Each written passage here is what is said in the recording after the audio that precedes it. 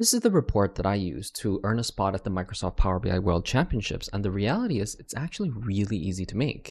The idea behind this report is really simple. Because it's basketball cards, of course, they have to be flipped over, but there's only four main parts of this actual report, which is the actual navigation, the card itself, and the basketball. The main thing about the navigation is making sure that you're using the button slicer or the list slicer, and inside of your images, you've got the actual logos as well as people's headshots. To make the flippable cards, all that you really need to do is to have two different measures inside of a new KPI card visual, the front side and the back side, and make sure that in your layout, you have only one card shown. So that means that you can basically navigate through them by clicking the left and right button.